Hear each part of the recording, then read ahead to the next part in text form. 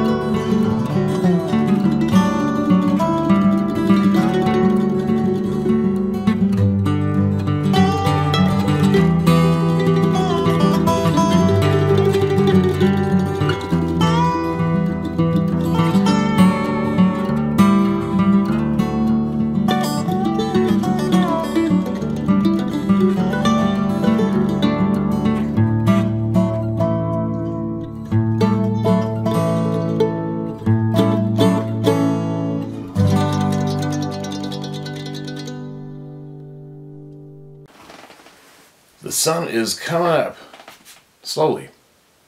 It's a little after 5 o'clock in the morning. I'm still in fishing time, so I'm awake. Like I woke up 4:15. There's no way I was going back to sleep. So, doing this. It's still raining out. It must be storming out there for the guys on the coast. This rain is so good. This place was tinder dry. And thankful and lucky that our forest around our home is not bursting in flames like so many other places on the planet, right? Anyway, I think most people out here get it. Some don't in the world, but there is a huge sense of humor over here at this house. There's non-stop humor and chucking shit at each other. Sarah's one of the worst ones. So anyways, it's good. There's no offended culture. Doesn't exist here. Offended. There's just there's no time or room for that here. But I was finally sitting down yesterday for a minute. She was in the kitchen. All of a sudden she said something. Oh my God, the cat just threw up a mouse. And then she went into her gag noise, which makes me die laughing every time she's done it. Anybody does it, it just makes me laugh so hard. I don't know why. It just makes me howl my freaking head off. Same as the horses in the mountains guiding whatever. I don't know why. Every time somebody gets bucked off a horse, it just makes me laugh my freaking head off. Can't stop myself. So anyways, she was really going at it. I guess the cat hacked up this mouse that hadn't been chewed or anything. It was whole and surrounded other food right on the floor. And started, what's it called? Gag reflex or something? Sure, gagging.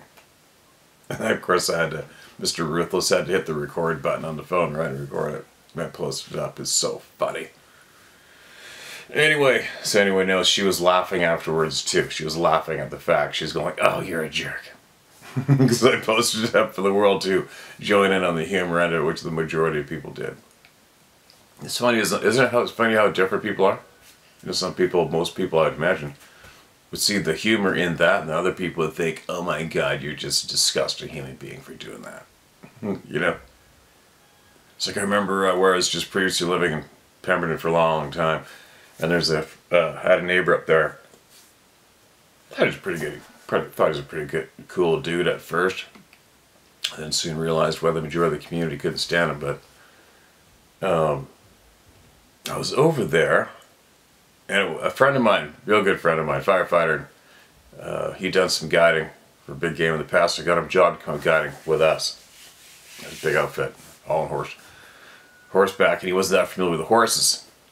So it was funny, he phoned me up. This is at the time of that movie, Brokeback Mountain came out, right? He phones me up and he goes, hey, so I can be this weekend, I come over, we could do some riding and stuff. And he's all serious, right? And I go, oh, yeah, okay. Where'd you want to ride to? Brokeback Mountain. Like this, right? He goes, oh, I gotta go. It starts laughing. I'm just razzing the shit out of him, right? And it was quite funny. If you knew the character was really funny, I would have said that to him. It's coincidentally the husband of my other dear friend who has cancer right now, and their 3 daughters. So anyways, that same day I was at this farmer neighbors of mine, and I said, hey, you know, Mitch, because he was actually the president of our Wildlife Association Club. I said, hey, you know, Mitch, he's like, yeah, yeah. And him and his wife and their teenage kids are in the downstairs, and I was just leaving. I go, yeah, he just phoned me up and asked me about going riding this weekend to get familiar with the horses. And I said, yeah, where? You think you want to go ride to Brokeback Mountain? And I started laughing. And he just stood there looking at me like this. Those sort of jokes aren't funny in this house. And he was dead serious. I'm like, what? Holy shit, dude. Wow. So I'm just saying, people are different, right? People sure are. They sure are different. Here comes Adventure Pup. Here she comes. She wants to hear from the people, don't you? Hear from the people. But anyway, people are different. People are different. Teach their own. That's fine. The problem where people screw up is when they demand that strangers comply with them on their beliefs and how they may govern their lives. You will do the same as me. Even though I don't even know who you are, you're going to do the same as me. You're going to speak the same as me. You're going to act the same as me, or else I'm going to do everything to annihilate you. That's the bad thing that's been going around lately, right? And picking up speed. People have been taught that. Kids are being taught that. Who was the first messed up human being to come up with that one? Wow. Anyways, on that note, I decided I'm going to have a coffee. I had to click the machine, so I thought I'd come in here and do this first while it's percolating. I'm going to go grab a coffee and wake up to this another beautiful day to be alive on the planet. Today we'll wake up with each other and get a whole bunch of voices heard. Coffee time! Coincidentally, look at this mug.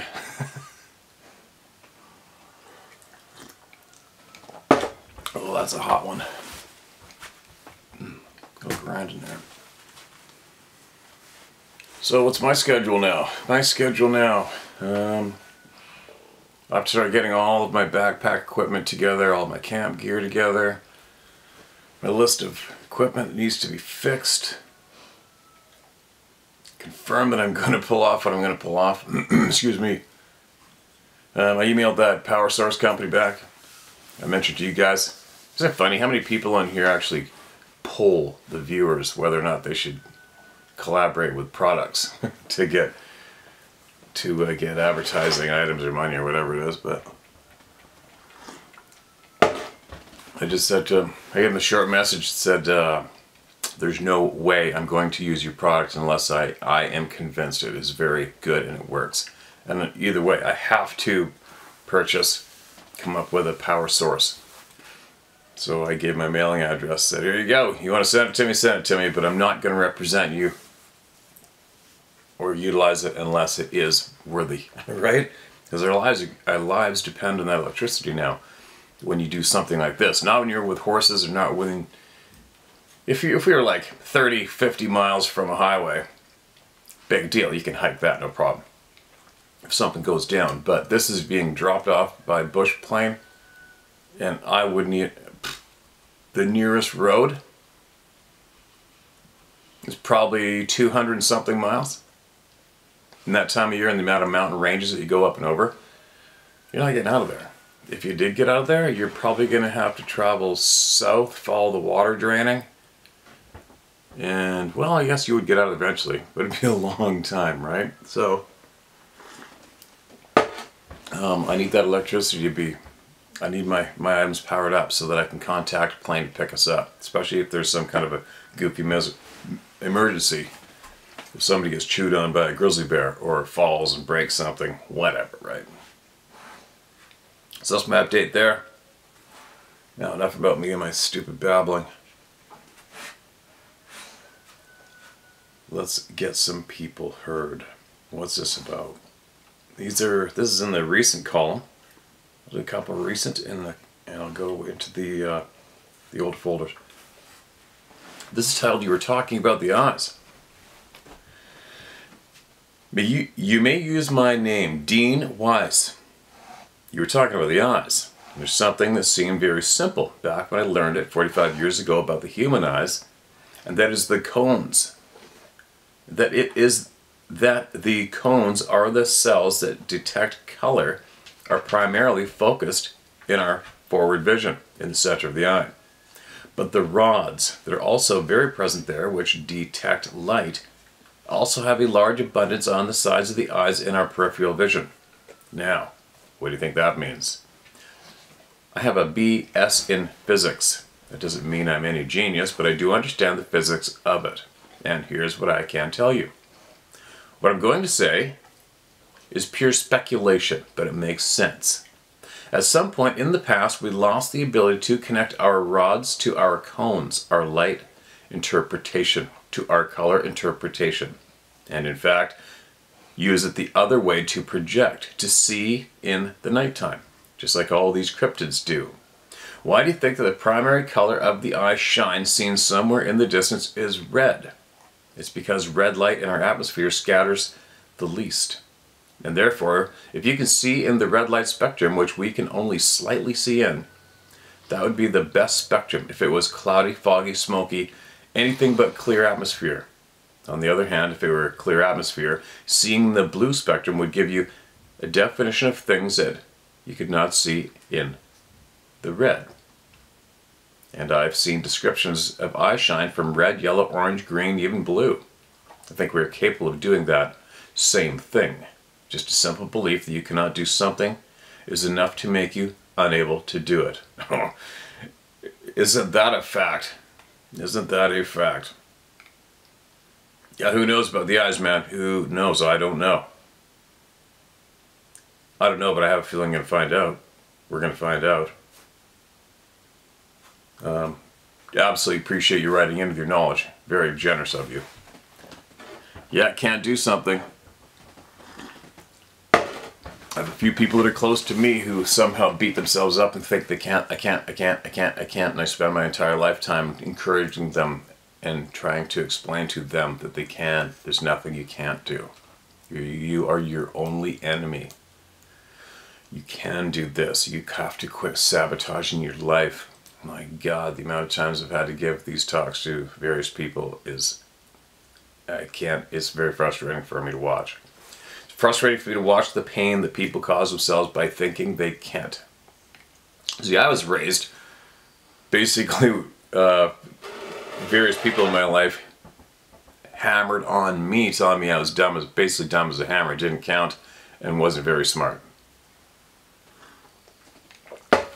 Believe it or not, and I proved them wrong. Proved them wrong, and every single negative thing I heard thrown at me in my lifetime, I want the opposite. Isn't that funny? It's just juice, it's just fuel to make me crush it. The eyes, I don't know, we'll see. We will see what comes, right? That's a good one, though. That's some good information for people that are curious. What's this? This is titled, Be Prepared. Alright. Sometimes they're thinking, oh, here we go. This might not be relevant to what we normally talk about on this channel, but here we go. What do we got? Excuse me. Well, here we go again. Steve, I'm writing you once again, only because, if anyone is watching, in this area they should have information of what they may confront or what they may be confronted with while out in these hills. This is a small thing, but I feel compelled to tell it. First off, a footprint had been found in the area of this small encounter. 3 days ago, we were riding the gas line next to Gerlach's Cemetery in Franklin Furnace, Ohio. We entered the trail at the corner of the graveyard. As we went in, I noticed some of the saplings were pushed over, leaning up the hillside. I also noticed a couple were broke off around 8 feet up. When you ride through the saplings, you're on a hill sideways, so you can really have to concentrate on not tipping over. Alright, so you're not on horses. Anyhow, that got my attention. We rode back in about 2 miles. We stopped, did a little bullshitting, and rode out. I looked a little harder at the saplings that were broke off on the way out. I was on the ready. They looked rotten, so it was me overreacting. Like I said, hard to pay attention to detail while riding on a sideways trail that's trying to throw you off the four-wheeler. Anyhow, went back up on the gas line through the same trail an hour or so later. When we went in this time, I noticed a small sassafras sapling was pushed down over the trail. Just the top was in the trail. Just the top was in the trail, the leaves. It wasn't there when we left. We never stopped or disturbed any of the trees going through there. We were the only people back in there this year. I know this because the grass on the gas line was tall and no four-wheeler tracks. Just the ones from us. Anyhow, we got back in there the second time. Got one of the four-wheelers stuck in a log at the bottom of a hill. Screwed around, making quite a bit of racket getting it off. Rested for a while and started back out. On the way out, we went straight down another hill where we should have turned to go out. We got down to the bottom of a hill, and the hill on the other side was too steep to go up. So we head back out to the trail and out the way we came in. We stopped before we got to the cemetery to bullshit a little. As soon as we shut the bikes off, something smacked into a tree trunk. Never heard nothing like it in the woods before. Oh, mosquito. I'm not a big fan of mosquitoes. Sorry. Sheer force. Well, I unsnapped my 44 and the lead guy says, "Did you hear that?" I wasn't going to say shit because I want to know if he heard the same thing. I did. So I say, "What did you hear?" And he says, "Something just threw a big rock into a tree." Well, what's the chances of two people having the same abstract thought? Why didn't one of us think something different? I'll tell you why. It's because we both heard a rock about the size of a bowling ball slam into a tree about 25 feet away. It wasn't two pieces of wood. It's thick as hell on both sides of the gas line, and on the side the rock was thrown was downhill. I had my crow call with me and thought about antagonizing whatever it was, but I was the only one packing, and the trail is only around 15 feet wide, so not much reaction time. We didn't leave right away, and I kept waiting for more rocks to come our way, but that was it. We got the message. I think we may have boxed in when we went straight and pissed it off a little bit. I never seen it. But like you say, I'm taking the time to send this in. I already know. Anyhow, I just thought if anyone around there is listening, I should share this. One other thing I wanted to mention. I was squirrel hunting back up in Michigan when I was around 34. I've been settling in the same spot around 30 or so minutes. Well, most squirrel hunters know if you don't see a squirrel in about 10 minutes you need to move because there's none around. Or they slipped out the back door on you. Well, that's what I'd been doing up until then. After I'd been there quite a while, something let out a big sigh. Like they were getting impatient, lol. I never did see what it was. You could hear it breathe in. The tongue tick off the roof of the mouth and an exhale. It was just plain weird. I've had deer roll out off my sleeping bag at night. What? I've had deer roll me out of my sleeping bag at night, blowing next to my tent when they discovered what they were curious about was human. It wasn't a deer. I never did see another hunter. Of course, they just blew it off. One last thing off subject. I was around 40 years old camping in the forest of Michigan, and when I got up the next morning, my small 3-man tent was covered in granddaddy long legs. There must have been about 10,000 of them, standing on another 3 or 4 layers thick. It reminded me of looking at a dandelion after it turns white. Where the hell did they all come from? Your guess is as good as mine. Moral of the story is, if you're in the forest, be ready for anything. Signed, a friend in the States. Holy shit, isn't that funny that out of the whole email about a Sasquatch experience, the daddy longlegs spider story blows your socks off. That is freaking creepy. They're not the fastest moving insect either, right? I'm sure there's possibly a what humans may come up with a logical explanation for that. I don't know what it is. I mean, imagine you're in the right place at the right time to be in the middle of whatever they had going on, but that is absolutely bizarre. I'm picturing that, and it gives me the creeps. I don't know what is up with that. We have the spiders here, obviously. I've never seen a display like that in nature anywhere. If it's on a log, a stump, a rock, whatever, I haven't seen that. I have seen a bunch of real teeny tiny insects, real black flying fly-like things, all just kept on landing on top of a yellow diesel fuel cannon camp one time. I've got that in video somewhere. It was so bizarre. They were so thick they were falling off in clumps off of the gas can out of the ground. So bizarre to watch. I don't know what that was about. That sounds kind of similar to what you just witnessed, right? What else? That's about it. Well, one time I was in Kansas. Is it Kansas? And we were on we were hunting turkey basically across the southern U.S. on our way to Lacine, Kansas to go into the World Turkey Hunting Competition, and we had a team, and we had selected various properties to hunt on the way there. We had a couple weeks, and whatever, we were doing the whole spring. And I'll never forget this because it was new to me. We sat down, you know, because it's turkey hunting, you sit down right on the ground. Sat down on the ground. One buddy's calling, I looked down, and I had a shotgun laying on the grass, and we had been sitting there for about, I don't know, 3 minutes. And I glanced at the shotgun, and it was literally peppered with ticks.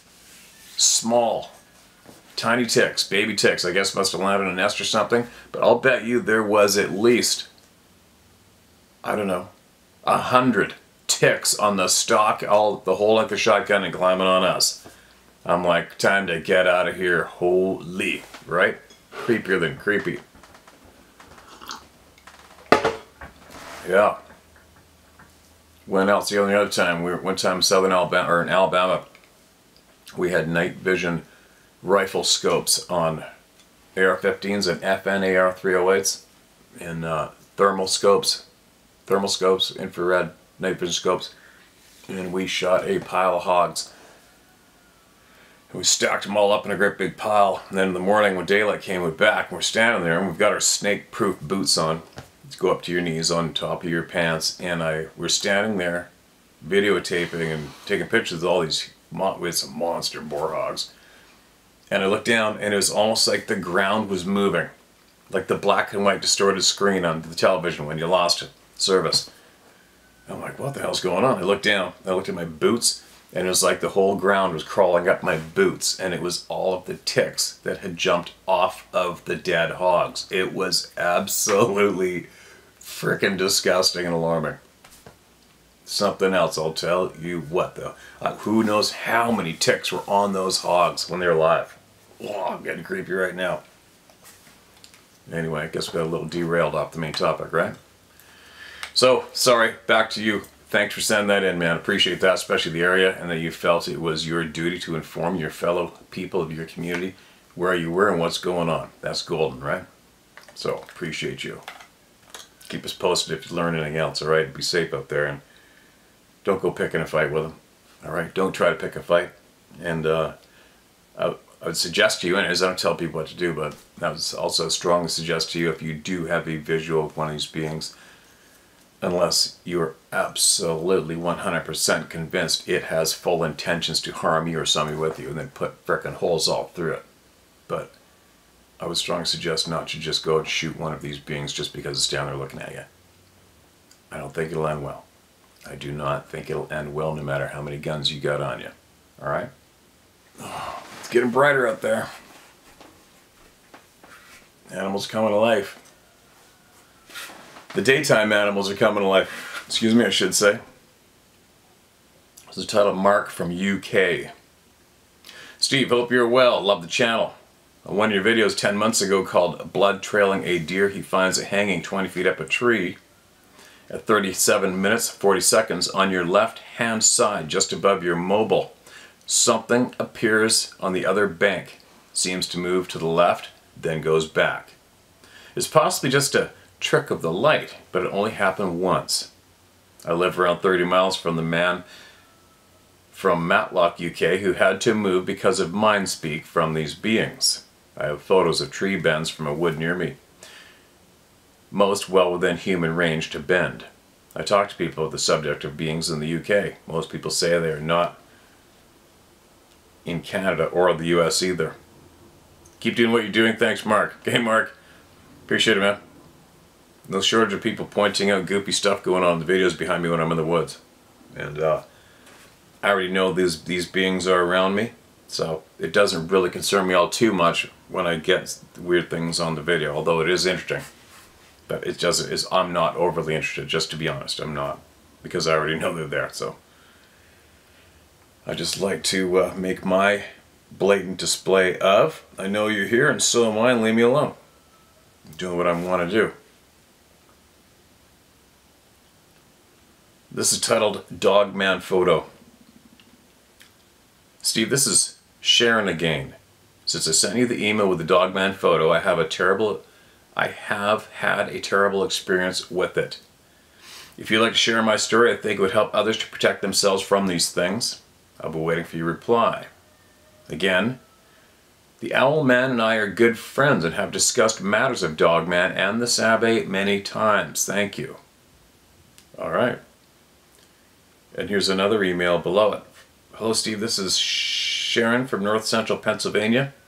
I'm a friend of the Owl Man. My name, given me from the Sabbath. The locals here call themselves the People, is Wanderer. An apt name, as I have wandered the forests around the U.S. since I was a small child. Today I am just going to share a photo of a pretty darn clear face of a dogman. Later I'll share my lifelong experiences with the Sabbath, the People. The photo here of the dogman was taken by me in 2015 during summer in Schuylkill.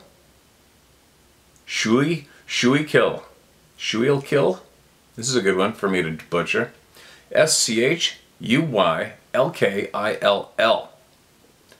Schuylkill County, Pennsylvania. Just about 100 feet behind a busy district in a wooded area at a creek next to RR tracks and a small depot. Thankfully, I did not see the dogman who was standing in the creek and peering at me from behind the branches of a 20-foot tall tree next to the creek. The tree was about 30 feet from me. The photo was zoomed. I did snap 2 photos seconds apart. I'll include both here, thank you. Unfortunately, they're not included in this copy of the email, which is pasted in my notes.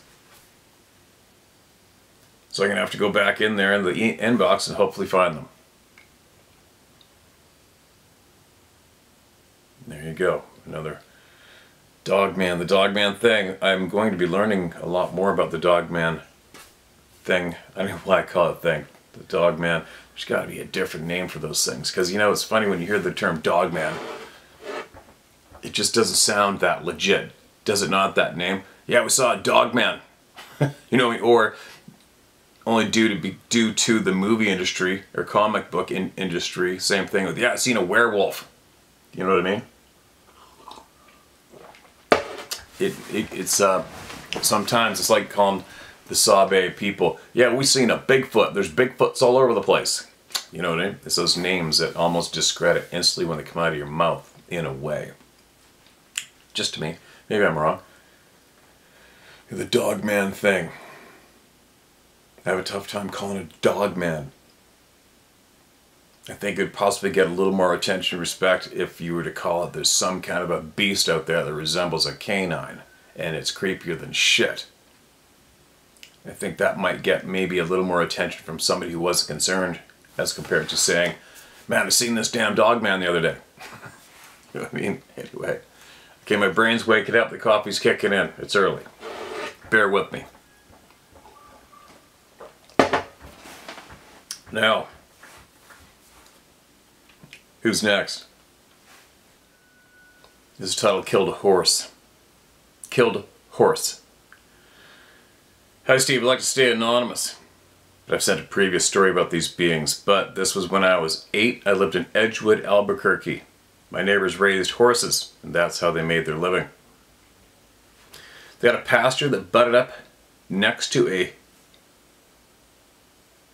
thin pine tree line, thick pine tree line, and they would keep their horses out in the pasture during the summer, 24/7. At this time, they had a Clydesdale mare with a colt that was about 8 months old. And he was mean and strong, and he would chase me and my friend out of the pasture. At one point, he killed a coyote that had gotten into the pasture, but one day the owner went out to the pasture to check the horses, and he couldn't find the colt. He thought he jumped the fence and was loose. So we started walking through the wood trying to find him. As we were getting to the middle of the woods, his wife screamed and told him he found the horse. The colt was 8 feet up in a tree with barbed wire wrapped around its neck, holding it to the tree. Now you know that's a heavy animal, but the colt's stomach had been ripped open. Left leg had been torn off. But there's nothing else in this woods, I think, that could do that other than one of these things. I'm 18 now. I'm in the woods most of the time, and that's by far the craziest shit I've ever seen. Thanks, keep up the good work. That's unfortunate. That's really creepy. Yeah. What do you say about that? If it had been, I don't know, I'd have to see it for me to try to do a guesstimate of what was possibly responsible for that. That move sounds like whatever it was. I don't know, that's a big effort for... Let me just try to take this in, think about this for a second. Alright, first off, all the previous animals that we have had reported to us, killed, harvested, whatever you want to call it, by these people, these beings, legs tore off. You usually tear a leg off. Rarely do we hear of the carcass being absolutely stripped clean like we normally do. We're the only animal that strips every ounce of flesh off of a carcass because, well, if we don't, we think we're being wasteful, which is the farthest from the truth. The way it actually works in nature is animals make a kill, a harvest, they eat what they eat from it, they leave it. While they're gone, other species feed off of it. It gets spread out, it's on the ground, it saturates the ground, fertilizes the area, and numerous parts of that animal and the flesh go to various species. That's how it's supposed to work. We're not really supposed to strip every single ounce of red flesh off of a carcass and take it away and then take the remnants away and throw it in a plastic bag and put it in a landfill. That works against how this is supposed to work. Anyways, I'm babbling. I do believe so far to this point we are the only known species that takes something like a rope or a wire or a cable and hangs our game from a branch or a frame to clean it out, skin it, and take the meat off. So I think this is the first time I've heard of one of these, potentially one of these beings using something to string it up. Usually they put it up in the fork of a tree, right? By the antlers or whatever, wedge it up, hanging on a branch in the wedge. That seems like quite the effort for something, it sounds like quite the effort for one of these beings to do that just to rip its guts out and rip a leg off. Doesn't make sense.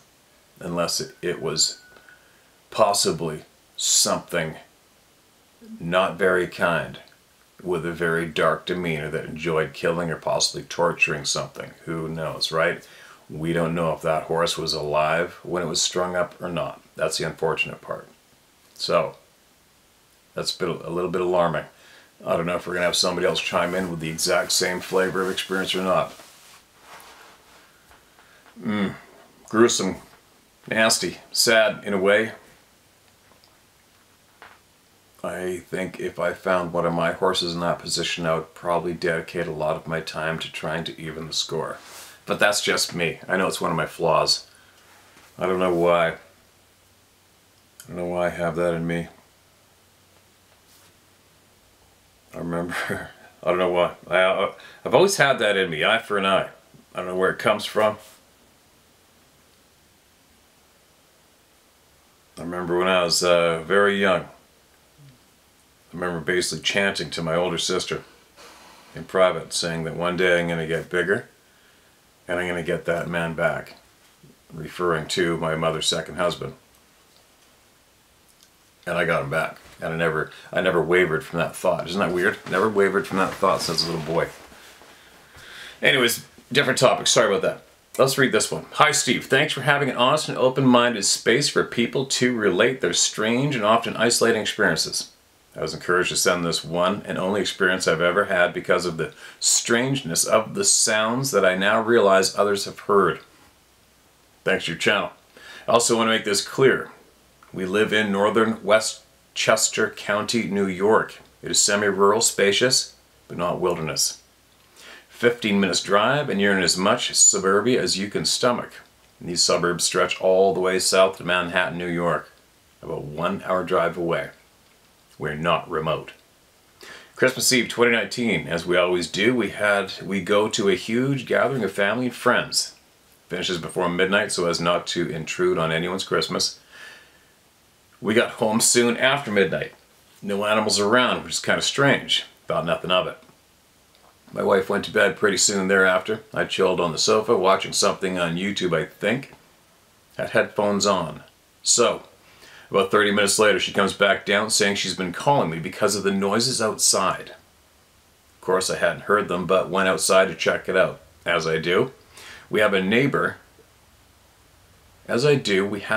and nothing for some distance but dense forest. An open field behind us, under a high wooded ridge line. A road in front. More trees and a lake on the other side of it. Pitch, black at night, no street lights, no lights, occasional cars passing.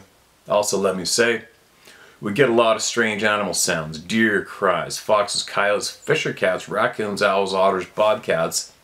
All can make some weird sounds. All I've heard before in the 17 years we've lived here. Can always pick them apart. So, as I'm about to go outside, I hear this noise. A noise I can only describe as an old lady screech. Lower pitched than a scream and loud. Banshee loud. Louder than anyone could make trying to imitate it. No panic scream. A threatening, very loud death cry shriek that I could actually feel resonate. I'm not easily scared in our semi-rural environment. Aware but never scared. But this was enough for me to go back into the house, get a flashlight and an axe and go back out. Also, when I scare off coyotes, I'll make a loud deep growl to let them know I'm there and make it sound like I'm big enough to be careful with. When approaching, it works. I've had them right up on me and they take off pretty quickly. Anyway, I'm back out growling loud, flashlight facing across the road where the sound came from. Then I hear it. About 100 yards down the road and now on our side of the road. So, I go onto the road, only open space to see, growling, flashing into the forest where the sound came from. I hear it screech again. So loud. I'm guessing about the same distance as before, but heading up beside us to get behind us. I decided to go back into our yard and head toward the back stone wall about 3 feet high. I have a more open view of the field behind. It cuts through. I'm still letting it know I'm there, and it gives a screech almost in response.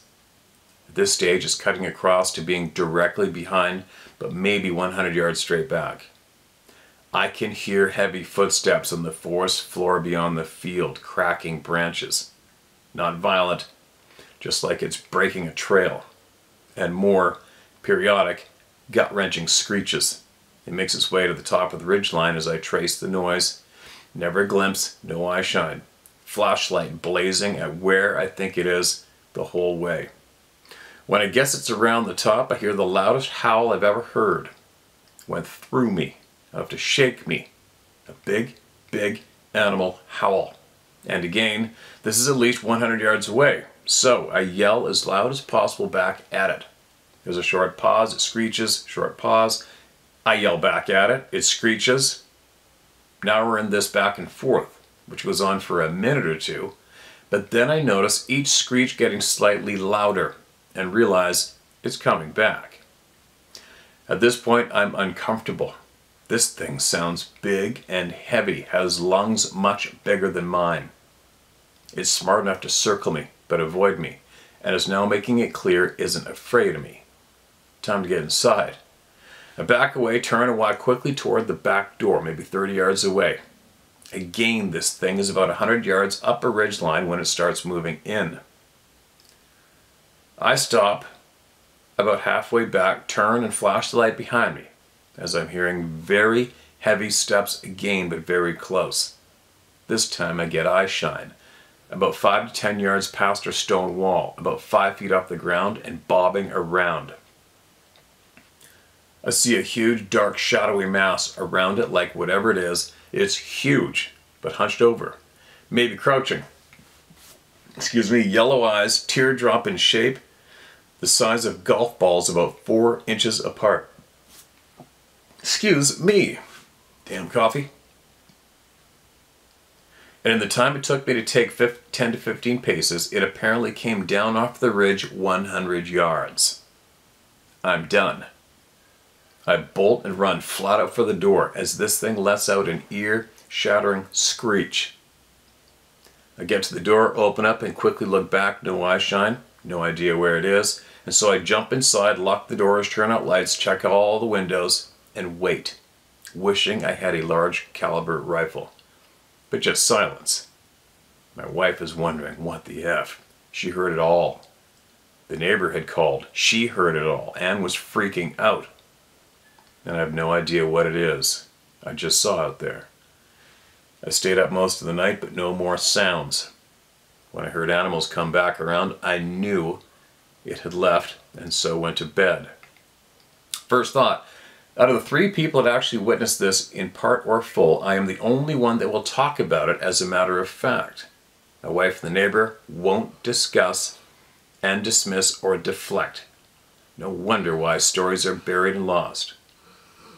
I'm not a wilderness guy, but I have hiked the planet and been in strange and sometimes dangerous locations and situations. And this was genuinely weird and primarily frightening, I can assure you, actually happened. Thanks for what you do. Always keep your mind open. John Purcell. You can quote me by name. Right on, John. You're a free human being. Free, brave man. Appreciate you sending that in.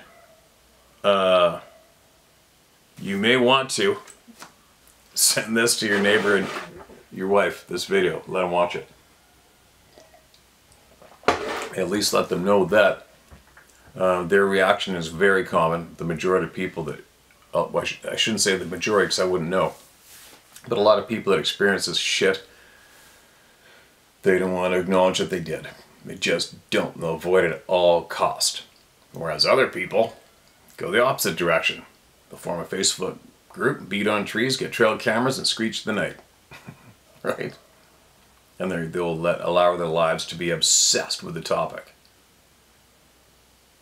And then other people like yourself, well, this is what happened, this is what I experienced, and share it. Anyways, I'm glad you shared that experience with us and where it was, right? And the sound being so loud, it vibrates. That is such a strong, huge, strong in-your-face pattern of the people's, your chest, your body feeling that screech, that yell, the howl, whatever you want to call it. How they do that, I haven't a clue. But if you look at the size of, say, even a, I don't know, let's take a speaker that might be, I don't know, 2 feet tall by 18 inches wide and 12 inches deep, a speaker, and that will vibrate our body. And it's not, and that little box isn't the size of lungs of a Clydesdale, right? It's only a small box, but the sound coming out of it will vibrate us. So that's something to think about, how they can make our bodies vibrate with the sound they're generating. Possibly. Is it a combo? Is it a combo with, I don't know. I don't know. I'll stop there. I'm babbling like a ding-dong today. Okay, here's another one. Short one. No title. My name is Wesley Grogan. I'm 60 years old. In 1974, my cousin and I came across a Sasquatch in northeast Washington State. I have kept it a secret till I saw your posts about them. It got me thinking if I should ever...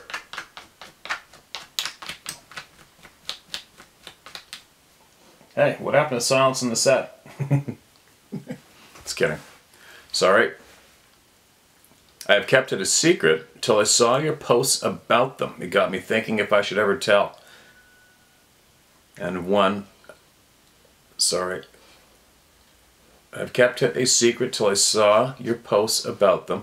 It got me thinking if I should ever tell anyone about the day. I'd like to tell you, but I am hesitant. Only my wife and my mom know this. I just told them last year. It's very upsetting to me. We're on top of a mountain 7,000 feet high when it ran into us. It ran into us the next morning when the sun came up. We got my aunt's car and left. We hadn't slept all night. We got in the car and fell asleep fast.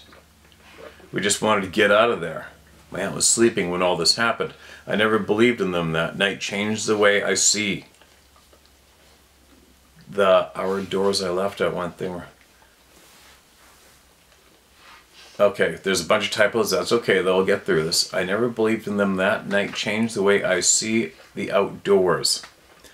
I left out one thing. We were hunting for deer. We had 2 30-06s with 2 20 grain slugs, 1 semi-automatic, and 1 bolt-action clip. We've never been back to that place, and I will never go back without a very big rifle. It was 100 miles from anyone or town. And then it stops there. It's missing some more. Sorry, that's an awkward one, but that sounds like something that needed to be heard. I don't know if you're still listening, if you're still watching the channel. If you are, please resend your story, alright? And if you could, maybe get one of your relatives or somebody to do a little proofread on it, to do a little punctuation, but get it to us. Get it off your chest. It's a safe place to do it. No matter how disturbing it is for you, okay? It's very important you get it out of you. Get it out.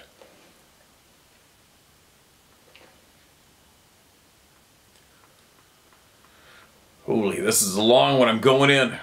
It's titled Alabama, one of my favorite places. Rural Alabama, that is. This event happened in 1990. I'm 50 years old now, and I've lived with this for almost 30 years. First off, we'll start with a little background. I live and was born in central Alabama with hundreds of acres behind my rural home. Started hunting birds and really whatever I could at the age of 5 and became a deadly hunter. I started with the BB guns and moved up with age. Anyway, I'd leave every day when not in school and head out with a gun, hatchet, and an old aluminum army canteen. I'd walk maybe a couple miles way back in the woods and stay all day till darkness, and supper made me come home. Sometimes I had cousins or a friend with me, but not always. Now, I said all that to give the reader an idea of my experiences alone in the woods and my perception of my surroundings. Never afraid or scared of anything from snakes, coyotes, or cats. Years of outdoor adventures. I literally lived to hunt my entire life. I can relate. Okay, about to get to the day I'll never forget. This happened right at 30 years ago now. This will be long and very detailed, so you and the listeners can put yourselves in my shoes for a moment. I just graduated high school. My best friend and I decided to go on a deer hunt at his dad's hunting club in Flatwood, Alabama. This is really not considered a town back then, but more of a small sign on the side of the road. I went down to the hunting club and arrived there around lunch. Looking at the pinup board, where everyone places a pin on a map for safety reasons, so everyone would know where everyone is hunting. It was December and the rut was almost in. We were after a monster whitetail buck. Looking at the map, we found some property across the highway and down a long dirt roadway, away from everyone else. You could tell by the holes in the map from the previous pens how often the areas have been hunted. Our goal was to get as far away from all the traffic, fellow hunters as possible. We hand sketched a map on a sheet of notebook paper and away we went. We parked the truck after about a 20-minute ride from camp and unloaded the ATV. Got all our gear together, drove down the small logging road, probably a mile or better, to the area we wanted to hunt. Our plan was to drop me off at a small green field along the edge of a creek, and my best friend was to travel to the end of the road, which is approximately 3/4 of a mile from me. By this time it was probably 2 p.m. and it gets dark around 5ish. He and I both usually hunt until we could not see through our rifle scopes any longer. So, I get to my setup location and have been there for approximately 30 minutes. I began to hear what sounded like, at that time of my life, drunk Mexicans talking at the end of the field towards what was a swampy area. From the map, it appeared to be a creek, but when we got there, it was a very swampy stretch. The talking I heard was between two individuals. I could tell by the distance apart. As I listened, I reviewed the camp map in my mind and could not figure out how anyone could be in that location. According to the map, showing small roads and trails, and we had used the only way in. This was the first odd moment that day. As the day went on, the talking subsided and kind of left my mind, and as the sun began to sink, it was deer time. As most know, the deer start moving right at dark. About 45 minutes before dark, a large doe deer came out and began to feed. About 10 minutes later, the small buck comes out and begins feeding her direction. As the two deer fed, going away from my direction, it became darker and darker. Then all of a sudden, both deer raised their heads and became very alert and even spooked looking. I thought I was busted. Maybe the deer had smelled me. But as I watched them, they were looking towards the swamp, exactly where the talking had come from. A few moments passed, and both deer busted in a full run directly towards me. One deer passed within feet to my right, and the other to my left. So that let me know they were unaware of my presence. Looking back, I also noticed the deer did not stop running as far as I could hear them. Most hunters know deer will run so far and stop and look back to see if it's being followed. These two run wide, open, almost like a death run, out of my hearing. So anyway, darkness falls and I remain on the stand waiting on my friend on the ATV to come to pick me up.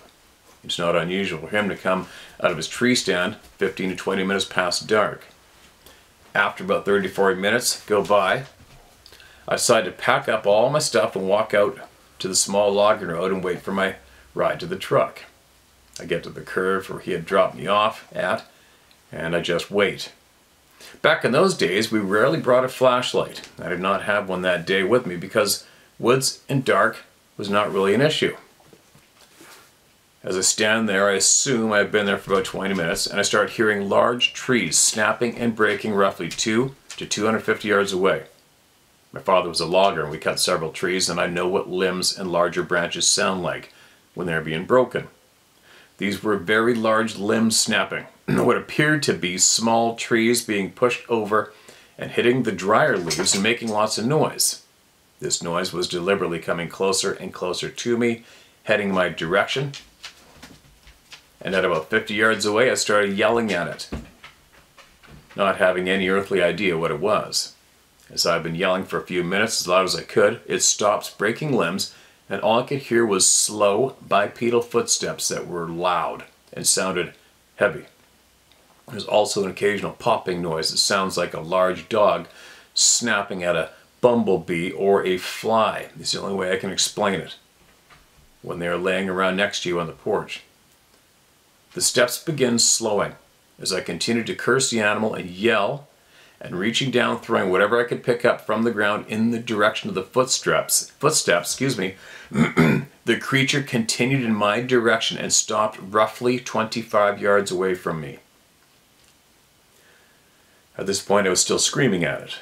I was kicking debris towards the sound and warning it that I would shoot. However, at the time, I had no intention to fire.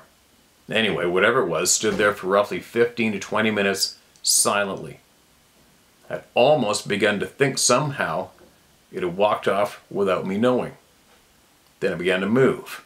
It walked parallel along the edge of the logging road, about 25 yards, and crossed a small pathway. I could tell by the difference in the footsteps when it crosses the road. Then it came down the side of the logging road in my direction and stopped directly across from where it had previously stopped, meaning I had turned 180 degrees.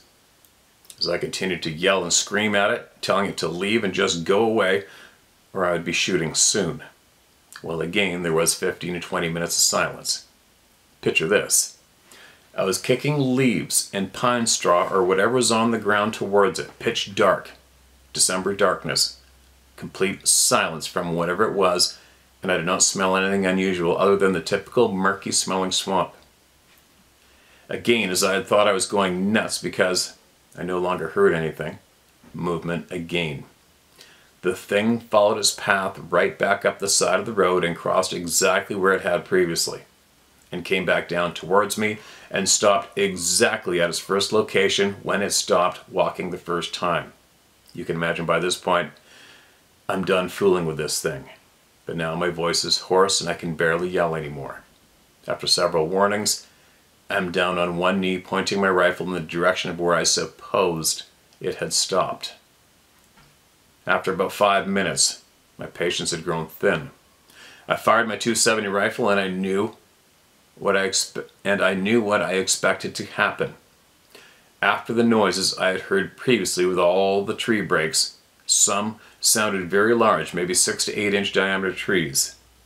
The fireball from the blast and the echoing seemed to last a minute. I expected the woods to be torn to pieces with something fleeing. Now this creature or animal, in all aspects, had virtually circled me and smelled me, knowing most animals in the woods after smelling a human would flee, and especially at point-blank range on the receiving end of a .270 high-powered rifle blast. But I was surprised and realized I was surrounded by complete silence again. While I sat there in the darkness, realizing I only had 3 more rounds left in the rifle, and thinking the bullets are small as a pencil, that I better save my ammo, for just in case. After a few minutes, which seemed like an eternity, literally 5 to 10 minutes, I heard movement. Bipedal footsteps starting to walk away. It walked away following the exact path it had taken on its approach. I cannot tell you the relief when I realized it was walking away and not towards me. As I listened to the footfalls until I could not hear any longer, and guessing maybe 100 or more yards, till it was out of hearing, no more tree breaks or any popping noises at all, just walking, I began trying to follow the pitch black logging road towards the truck. Yeah, this would be shitty. I finally made it to the truck, which had a toolbox in the bed, and that's where I placed my feet while I sat in the cab of the truck, while I sat on the cab of the truck, wondering what had just transpired. And where was my friend?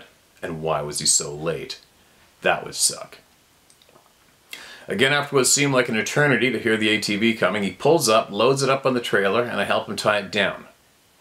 Come to find out, the ATV had broken down, and my friend was soaking wet from sweat trying to start the ATV. Finally got to start running. We never spoke of the things that happened to me that afternoon. Later on the way home, he did ask me if I heard a shot way after dark, probably 2 hours after dark.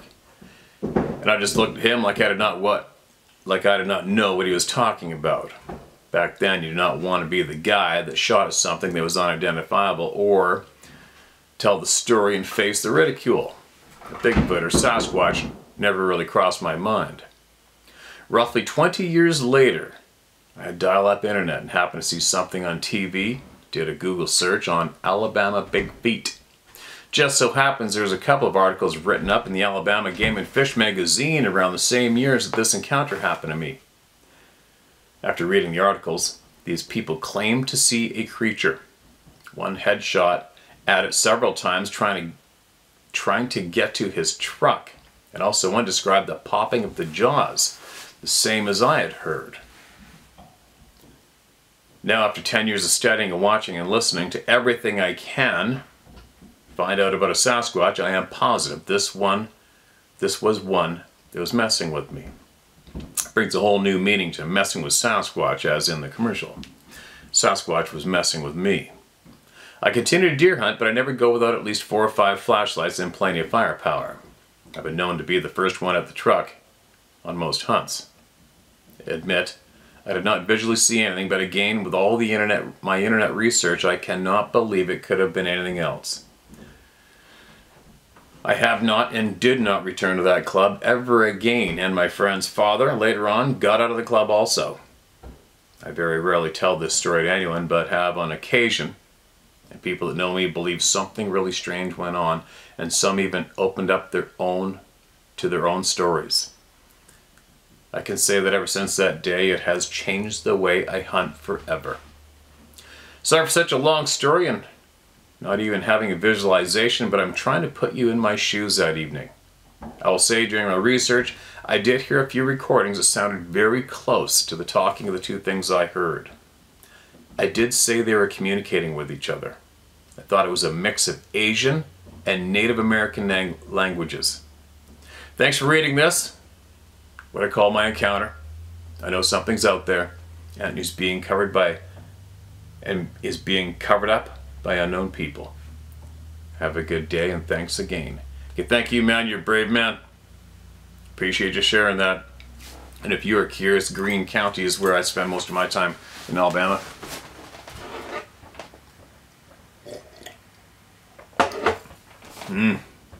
Changed the way you hunt forever, no doubt. It hasn't changed the way I hunt, it's just changed up what I normally listen to and look for while I'm hunting, right? Some unknown people are covering up. Some unknown people are covering up a lot. This is just one of the easiest topics that we have at hand to absolutely prove to the general public, to all the people, that we are being lied to and misled from a very early age on. Very early age on. Imagine that. We have literally millions of people that know of these other beings living around us. Millions of people, but the children are not being taught about it. Right? It's not a subject that the children are being taught about. Why is that? I believe there is a piss load of topics out there that the children should be taught about, but are not. Our children are only taught about so many topics, just enough to get them into living their lives the way they are supposed to be living them, according to how big the group of individuals are that are ensuring that our children fall into line, right? And do not become truly educated with the real world. We are not truly educated in any way when it comes to the real world, as far as I'm concerned. Take from that way, you will leave it. But I am absolutely convinced we are not educated in any way. We are actually programmed the opposite direction of where we should be going, as far as I'm concerned. It's a whole new topic of babble, right? That's a topic better off babbled with a few people sitting in person so everybody can throw shit back and forth at each other. Anyway, I gotta go see what the dog's ripping up. Hopefully it's nothing too bad. Hold on a minute. Alright. Better mark this as read. There's no title in this email. I believe this is from an older folder, maybe. Hi, Steve. I've been on the fence as to whether or not I was going to write this email because it wasn't that exciting of an experience, if it was one at all. We're going to find out. They all count. Everybody counts, man. We're not looking for excitement here. We're not looking to be entertained here at all, right? My family has a long history where we elk hunt in eastern Oregon. My mom grew up in the area, And my dad has been hunting there for over 40 years. I've been hunting it for close to 20. I've had 2 strange experiences over the years up there. Not Sasquatch related as far as I know. The one thing that has left my buddy and I still scratching our heads 17 years later. This year added one more experience, although not very exciting, has left me wondering. The main hunt we do is on one big ridge. And this year I decided to switch things up from my normal path and hike to a spot to sit that I discovered elk like to escape through. To get up there, I hike up a gated road for about 2 miles, then sneak into my stand. Opening morning, about 45 minutes before shooting hours, I began working my way slowly up the road. There's one corner on the road that the vegetation turns from, fairly open to thicker than dog's hair. And even though it's still dark, I stop to glass to check for moving shadows, since I know it's a spot animals like to cross. I see nothing and continue on. In the 30 seconds it took me to get to the corner, I have this odd feeling come over me. And in my head I say, I'm just here to get my dinner, not here to screw with you, so just go hide because other guys are coming down the hill. Wow, good one. Now I don't know if that happened because I've watched all your videos or because when I'm in the mountains alone my mind wanders, but it felt like the right thing to do. One thing I know is that corner has always bugged me. We've smelt rotting flesh there in the past and could never find a carcass, not even in the culvert that runs under the road. Luckily, I had no other odd feelings come over me that day, and never thought about it either. Sorry, you guys. The second morning, I decided to do the same hunt again. My younger cousin, he's 29, goes with me so I can hopefully help him get his first elk. We start up the hill, and once again, we get close to the corner. I stop once again to glass it in the dark. Now, I never said anything about what I felt or said the morning before and actually forgot about it.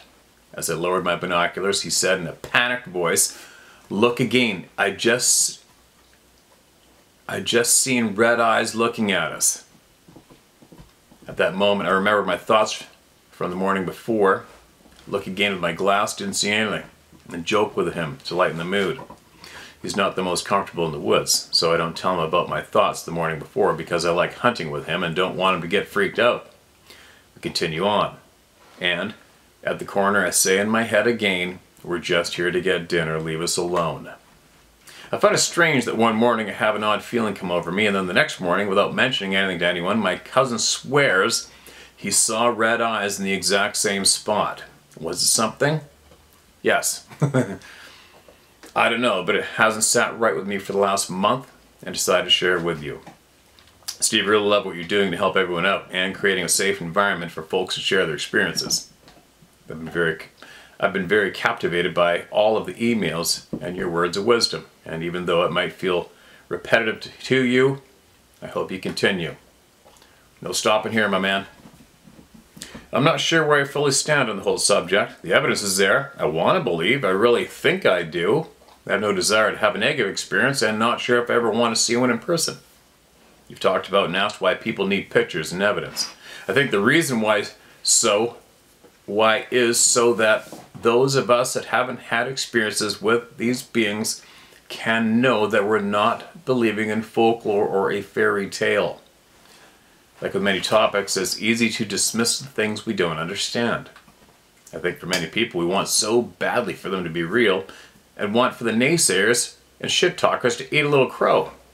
After watching you speak on this topic, I just want the quote TV experts / jackasses to be made fools of and for us to finally get the truth. Regardless of any physical proof being shown or not through you, I will continue to support what you're doing and support those that need to gain their joy for the outdoors back after having negative experiences. I love what you're doing and hopefully you don't get burnt out on it. Sorry for the long email, but I guess I needed to get this off my chest. I hope all is well. And by damn, I'm anxiously waiting for a video of you holding Zeus in your hands. Gotta love blacktail hunting. Appreciate you reading this, Dave. Okay, Dave. Appreciate the email, man. Honest, straight shooting dude. You know what it was. As far as hoping it's real, I don't know, man. It's like, It's funny, I have some of my closest friends trust me with their children, to care for their children. They trust me and prefer me to care for their children. At the same time, the same people don't want to accept the fact that these beings are real. Even though I look them square in the eye and say, look, I seen one 15 yards away from me. Possibly I know I have seen them physically twice, maybe 3 times. Heard them, I don't know how many times, had shit thrown at me, seen the evidence. But it's amazing how many people will still say, like you said, I want to believe, I want to hope it's not just a fairy tale or folklore. And then I can reply with, dude, do you really think a fairy tale's coming out of my mouth? You know what I mean? It's odd, right? And as far as me not giving up and not quitting, getting burnt out, that's funny, thankfully you are familiar with the story of the buckeye named Zeus. And just so you know, just for me personally, once I decide I'm going to do something, it doesn't matter what it is, I will die before I quit doing it. I don't know where it comes from. I honestly do not know how I have that in me. And that particular buck is an example. I have known of and stayed concentrated on watching that buck grow to be ridiculous, enormous size. I have had, I don't know how many trail camera videos and pictures I've got of him. Call it an obsession, call it whatever you want, but I vowed that I would harvest that buck with my bow. It would have been the largest buck ever recorded in blacktail history in the province of British Columbia, without a doubt. But I physically seen that deer once, twice. That's it. I seen him twice, and I planned my entire fall around him, and I hunted an area where I might see 4 or 5 deer altogether in the fall, maybe 10. And I would hunt every single day for 30, 60 days. When the fall, I hike up there in the mountain in the springtime, during the summer, bring assault platinum cameras. I'd put in, I don't know how many days, and I never burnt out once. I never got tired of it once, and I stayed absolutely focused and enthusiastic the entire time, right? And I've done that as well with similar activities. But anyways, what I'm saying is, I'm not getting burnt out. Not a chance. If anything, I'm speeding up. I'm getting more. I think as we go here, I am getting more enthusiastic because I have learned so much. And I do know for me, for a fact, that many of the answers everybody wants are coming. I know that for a fact. So it's not going to happen. And another thing too is, when I know there are individuals out there who want all of you to be quiet and not learn, that alone is enough for me to go, in your faces, bitches. Right? Now, just because of that, it's going to get way worse for your asses. Now we're going to really ramp it up, and we're not going to slow down, and even more people are going to hear about it, and we're going to make sure that every single person gets heard word for word. So there's the other fuel for me. There's no chance. The only thing that's going to make me stop doing this is physical death. That's it. That's it. If anything, what's going to happen from my end is things are going to get bigger and louder and more in your face. That's the only thing that's going to happen here. It's not going to stop. Rest assured. And you want the TV people to be made jacked. You know what? The best thing you can do with those personalities in life, not just those idiots on TV, idiots in general, but they're a good example. They need you to listen to them and watch them. They need the attention. So you don't have to physically, verbally insult them. You don't have to do bad things to them. The worst thing that you can do to them is just chop them off and don't look at them, don't acknowledge them, don't repeat their names, just blank them out. That's the most effective thing you can do to those groups. There you go. Well, how's this for Babble Fest? Pretty babbly today, right? Pretty babbly. What are you doing, Adventure Dog? Do you think we're going outside to do something?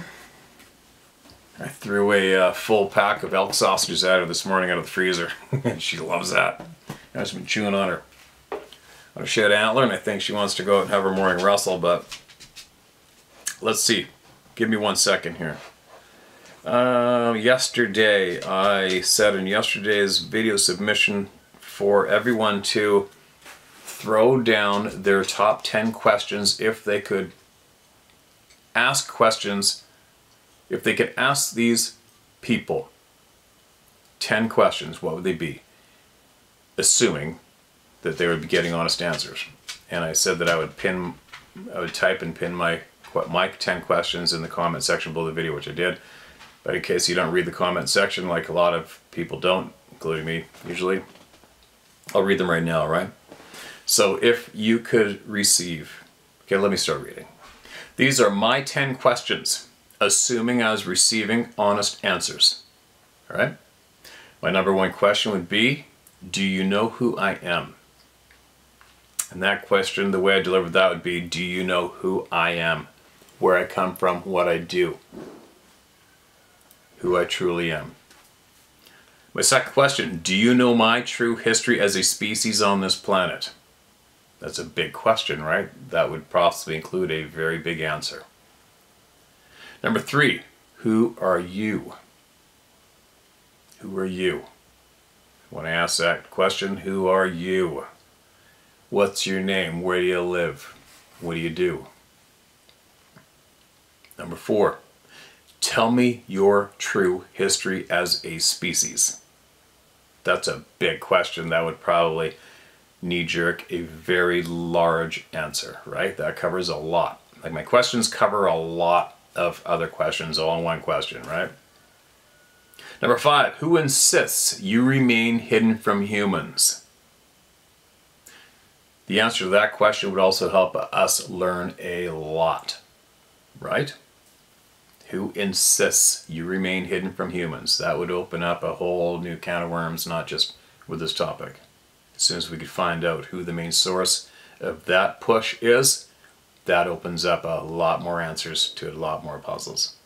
Number 6, who or what seeks you out to eliminate you, kill you?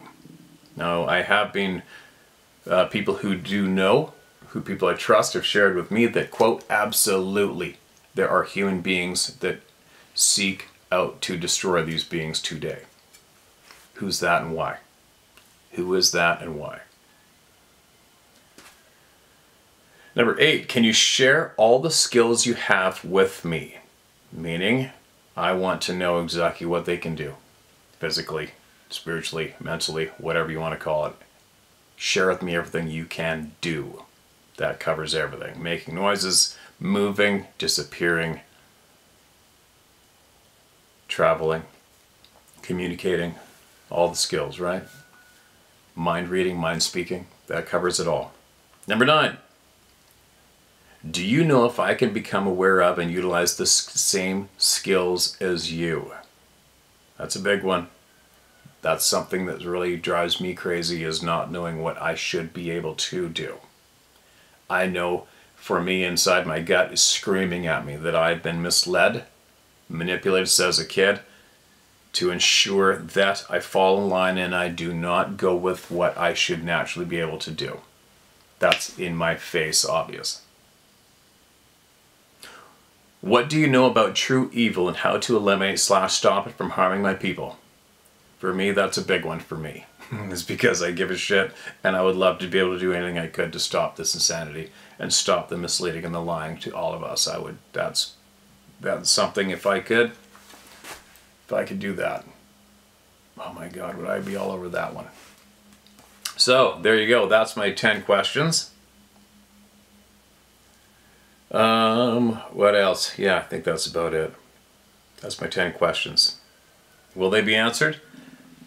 I think they will be answered. Yes, I do. I think these questions will be answered for me and all of you, because obviously I'm an open book with everybody and I'll share it. But I do believe these answers are coming. There you go.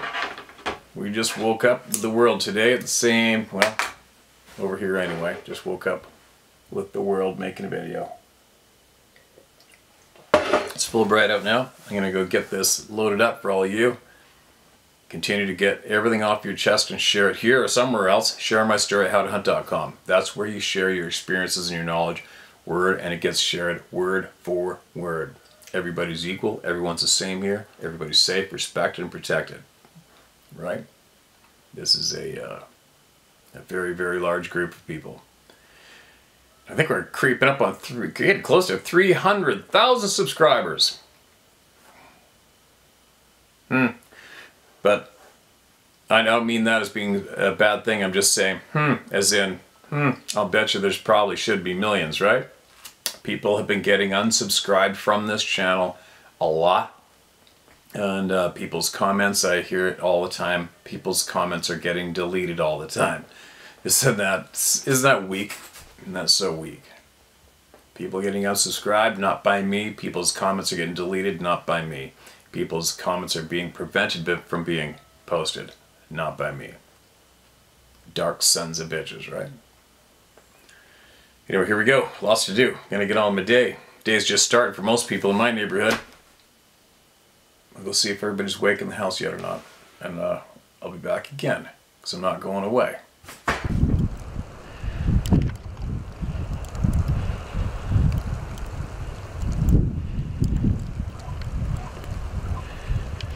don't know if he hears it though.